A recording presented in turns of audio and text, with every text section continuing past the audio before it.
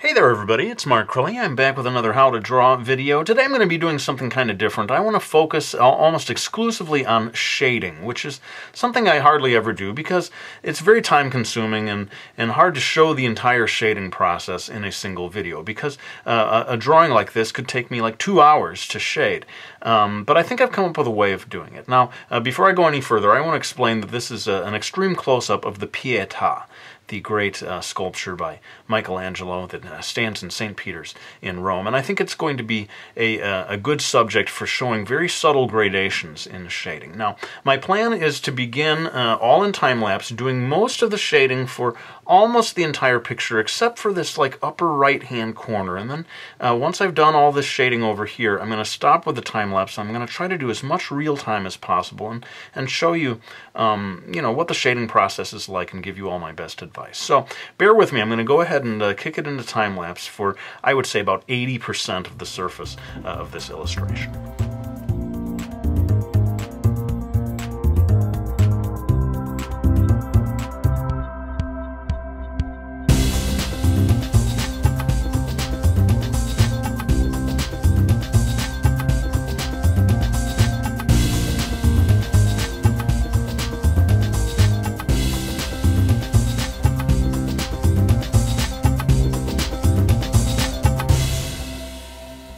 Alright, well, I feel like I've completed enough of the illustration that I can now start working on this area here that I'm going to try to complete as much as I can in real time. I do want to, I don't want this video to go very much beyond, let's say, 30 minutes. So I won't make any big promises about the entire rest of this video all being done real time, but we'll do as much as we can. So first thing I'm going to say, and I know I've said this in videos before, but notice that I'm holding the pencil way back away from the tip. I tend to hold real close when I want to do precise work, and then when I'm shading, very often I hold way back so that I can get the pencil lead, more of it exposed to the page, and have, build up a very light area of shading. Another benefit of holding way back is it allows you to reduce the pressure of the lead against the paper. You are less inclined to accidentally make really dark lines, I find anyway. And maybe I should just say in general that this whole video features my approach to shading, and even within that category, my approach to shading today. Basically, this particular illustration, I shade different things in different ways. So please take all of this in terms of just a demonstration video and not me saying, hey, everybody, you all ought to shade this way. No, absolutely not. But I do feel bad that a lot of my videos tend to time-lapse entirely through the shading process. And I was hoping with this little technique of sort of only completing one part of the drawing that I could get around that and do a little more of it real time. And I think it is useful for you to see the speed at which this is going. I should say that the rest of this illustration I had started at around 8:30, and now it's like 10:50, so well over 2 hours it took me to get to the stage where I am today. So let's go ahead and get into some of my words of advice about the technique that I'm using. I'm starting with a base layer, working light to dark, and that, just generally speaking, if there's a certain logic to that, if you go really dark right from the outset, it's very hard to erase away and get it back to what you want it to really be at. So, certainly for this type of shading that I'm doing here today, caution is the way to go, and so that's why I'm, start light and very gradually build dark. I'm doing sort of little circular motions of the pencil. I'm not real focused on trying to have the lines go in a particular direction. Sometimes there is a method of shading whereby you try to follow the contour of what you're representing, especially when you're doing hatching and using lines and stuff. That can be a good technique for suggesting the form, like of this eyelid, and moving all of the lines only in that direction. We're sort of cooperating with that direction. I'm doing more, as you can see, sort of circular, somewhat random shading here. And maybe just as a general principle, I think a lot of times with a professional illustrator, you have in your mind the final illustration that you're heading toward, but you are not trying to leap immediately toward that.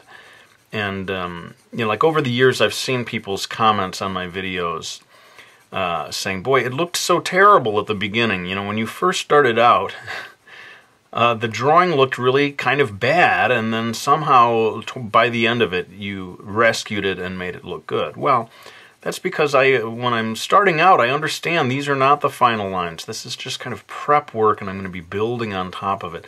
And I don't try to leap immediately towards beautiful line work. It's in a way, it's nice to be relieved of that duty, to just, you know, start out with slightly cruddy-looking lines. They're very light, so you don't have to worry about erasing them too much. And then little by little, you allow that sort of more refined, polished type of finished line work to wait until the end, you know, and by then you've sort of got a clearer idea of where you want the darkest areas to be and so forth.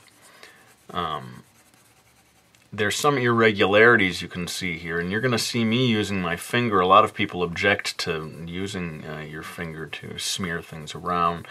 I have never had any problem with it myself, but some people will prefer to buy these blending tools, and by all means, if you like that idea, you can find them at art stores.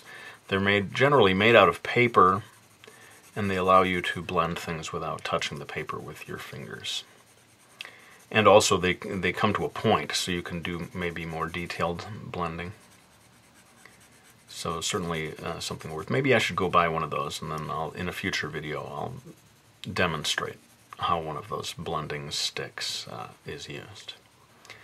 So, you know, I always knew that when I did this video showing shading, that I would be kind of up against the wall in terms of my narration, because it's such an incremental process, and I do like to kind of keep a pattern going as I draw. So forgive me if this is not exactly the most exciting video you ever watched, but I wanted to try at least once, maybe once in a while, to do a video like this that shows just, you know, the amount of patience that's required, how slowly the shading process can be, at least for some artists, for me certainly. I am taking my time, I am maintaining patience. Let me talk about the importance of contrast. Part of the success of this part of the illustration is due to the darks being really dark and the lights being really light. And those of you who watch my videos, you know that I use a black colored pencil, black Prismacolor. It doesn't have to be this company. Any quality colored pencil will do the job, but I use those to get those really dark blacks. And I do think that that's pretty key in terms of shading to getting a good result. I suppose sometimes you may be working on an illustration that's deliberately washed out and has almost no real darks at all. I mean, I can imagine like foggy trees in the mist and everything is really far away and you can barely see anything. That would be an example of an illustration that is very low contrast and everything is just shades of pale gray. But with the exception of that type of effect, most of the time you're going for a wide variety of lights and darks. So like right here, I'm going, you know, in this area of the eyelid, I'm going just a shade above white.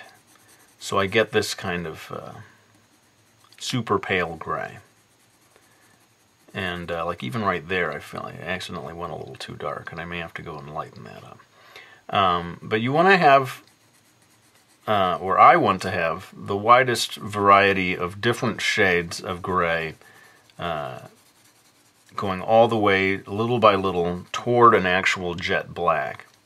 I want to have the widest variety of those colors as I can. I don't want to have most of the drawing be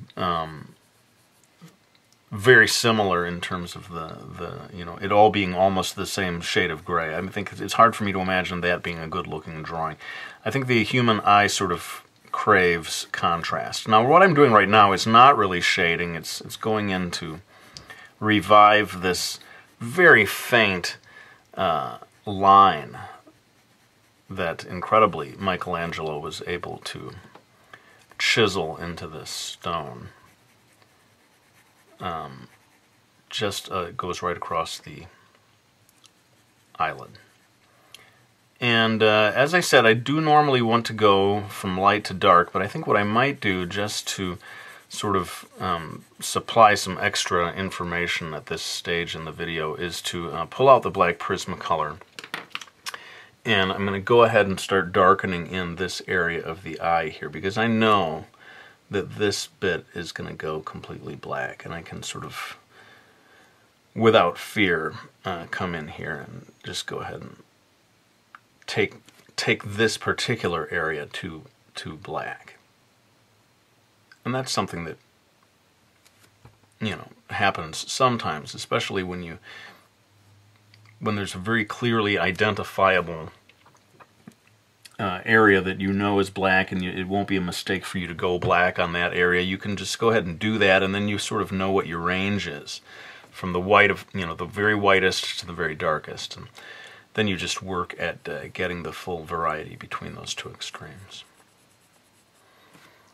And I hope that people will enjoy this video. You know, I always see the comments on most of my other videos of people saying, boy, you fast forwarded through the shading. How come you never show us the shading? And it really, part of the problem is that it's such an incremental process that as I try to do a video in which I show all the shading real time, I do sort of start to run out of things to say, and I begin to feel a little awkward. Maybe the trick in the future will be just to do a video in which I switch to music to replace the talking. You tell me in the comment section, do you find it useful to see all of this done real time? Is it so crucial to understand, you know, second by second, minute by minute, just how long it takes to do good quality shading? I suppose that in itself is something of a service or a benefit of this approach, but hopefully some of the rest of you can, when you watch this video, you'll sort of think, oh, so that's why he brings in old man time-lapse. I'm the man who rescues his videos. See what happens when you get rid of me? It really is, you know, I think, at least for me, understandable why the videos tend to have the first part of it be more real-time and then the last shading part go all time-lapse. Just because of how painstaking shading is. But, you know, we've done like coming up on 12 minutes that I've put in here so far. And hopefully that in itself will give you some sense of the sort of deliberateness with which I achieve this stuff. You know, I mean, it's a battle against impatience in a lot of ways, you know. I think when I was a kid, a lot of my drawings would get messed up just because I kind of got bored and I got tired and I just started rushing things. And the process of becoming a professional, or at least refining your skills as you get older, is one of acquiring patience. Having faith that the end result will be good if you go slow and steady and not allow yourself to start rushing things. One thing I'm noticing now, you know, when I do these light areas, there is sort of a wide stroke of the pencil, right? And I'm noticing as I get into this part of it that I haven't moved up to the front of the pencil. I'm still sort of holding it a little further back. But notice that the strokes of the pencil are getting smaller. They're sort of tighter little circles. And so, yeah, that's something that actually, without really thinking about it too much, I've been doing. And I didn't, you know, until I stopped and focused on my process just now. I didn't notice that I was doing that, but that's something you can maybe keep in mind if indeed you want to get this kind of an effect. It might not be a bad idea to start with the wider movements, and then as you go along, as you're building up, you know, so like I was saying, I'm sort of building towards these darker grays. That's when the circular motions of my pencil get smaller, and I start tightening things up a little bit. And otherwise, I'm beginning to regret the decision already. Real time? Really? You're going to continue doing all of this real time? What else are you going to say, man? Yeah, the truth is you do start to run out of things to say. So how about if I try this? I'm going to continue doing real time for a while, but I'm going to stop talking, and I'm going to pop in some music, just to sort of relieve my viewers of hearing me ramble on without saying anything useful. So I'm going to go ahead, but I'm not going to go into time-lapse. I'm going to keep it real time. I'm going to play probably one of my GarageBand songs. They tend to go on for 2 or 3 minutes. And hopefully by the time I come back from that little break, I will have come up with other things to say about the shading process. Otherwise, we may just have to wind this down in terms of the narrated part of the video. So, okay, we'll take a little break here, a little musical interlude, and I will be back hopefully with some more narrated instruction.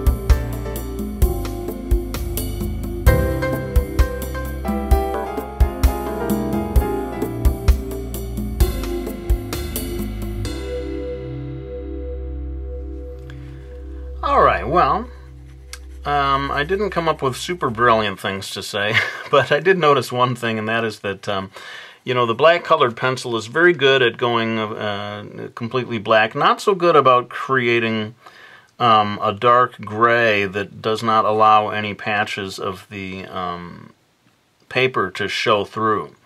And in this area, I needed sort of deep shade that was close to black, but not completely black. And I started going for that, but then I found that quite a lot of tiny little specks of white from the page were actually showing through. And so I came back in with my Dixon Ticonderoga, which is really just an ordinary number 2 pencil, and found that that allowed me to sort of fill in some of those, you know, tiny, tiny little white gaps between the, you know, the black-colored pencil, which, again, it's just not quite so good at, until you press all the way down and go completely black, you end up with this not so smooth tone, dark in some places, and then not quite even touching the paper, and little tiny little specks of white showing through that sort of ruin the effect. So if indeed you want to try this kind of 2 pencil technique that I'm doing, that is, like I said, ordinary number 2 pencil combined with a black colored pencil, you may find that the black colored pencil needs to work together with the number 2 pencil in some of those areas where you're trying to go for quite a dark gray. I guess the other thing that I would want to say is that, you know, when you're doing a drawing like this, you tend to focus on the eyes, these sort of more dramatic areas. Very naturally, we sort of emotionally connect with the eyes, we connect with these contours, you know, the nose and so forth. But as an artist, you need to let go of that a little bit and realize that these blankish looking areas of pale gray are just as important, and they need your attention just as much as these focal points. And in fact, very often I'd say the difference between a good drawing and a great drawing is, are these seemingly blank looking spaces, these humble pale gray kind of areas, if you give those areas a lot of devotion, you know, in terms of your shading, they make a huge difference. But you have to sort of force yourself to pay attention to them, because your eyes naturally gravitate towards those focal points. So that's, you know, hey, what do you know? I stumbled onto a useful thing to say. The gray areas, the humble, unsung heroes of our drawing. Those little pale gray areas really do make a huge difference, and especially in terms of, you know, when you're studying whatever it is that you're drawing, pay attention to, is it really completely white, or is it just a very, very super pale shade of gray? And if it is the latter, make sure that you are reflecting that in your illustration. You know, the Pietà sculpture in Rome, when it is lit in a certain way, some areas are going to go completely white. You know, the light is sort of glinting off of that, but the very, you know, for a huge amount of the rest of the surface of the sculpture, it's more of just a very light gray. And you're training yourself as an artist to see those differences. Well, I feel like I did kind of half keep my promise here in terms of doing a fair amount of it real time. I think we've gone well over 20 minutes now. And I think that I am going to have to sort of have mercy on all of you in terms of your patience of listening to me ramble on. And I am sadly going to have to go back to the time-lapse. But please let me know what you thought about this video. I mean, before I do, you know, before I go back into the time-lapse and then at the end sort of wind everything down, I just want to point out that, you know, a lot of times the goal with my video, with any video that I do like this, is to start with a blank sheet of paper, or very close to a completely blank sheet of paper, and let you see the entire process from beginning to end, even if lots of it gets collapsed with time-lapse. As you saw with this video, you know, I started with guidelines in place, did a few little introductory remarks, and then I very nearly completed, like I said, about 80% of it, all in time-lapse. Now that's pretty radically different from what I usually do in these videos, so that I could do a shading part of it very slowly and incrementally at the end. Let me know what you think of that format, because I can certainly do more video, not just shading videos, but all kinds of things that would be in the format that I use today, which is to say not starting with a blank page, starting with a partially completed illustration and then letting you see me do one last section of it in a way that you can sort of understand is representative of what I did throughout the whole page. And hopefully that yeah, it's just offers you another way of me doing videos. Let me know what you think, if you enjoyed it. And be honest, if you felt that this one, watching me do this so slowly and so gradually and listening to me sort of fumble around trying to think of things to say, if you thought that was a disaster and that you're like, oh, yes, Mark, by all means, go back to the way you did things before, because this was, you know, it was just sad, really, listening to you. Awkwardly trying to continue to generate new content and things to say. Yeah, let me know what you thought, one way or the other. If you liked it or hated it or whatever, somewhere in the middle, please let me know in the comment section. I'll be reading those, and it'll sort of influence the way I do things going forward. You know, I think by the time I do another how to draw video, I will definitely be doing the old-fashioned way, which is to say time-lapsing through the end of it, which is something I've gotten used to. Anyway, speaking of time-lapsing, let's go ahead and bring in Old Man Time-Lapse to help me finish off the rest of this drawing.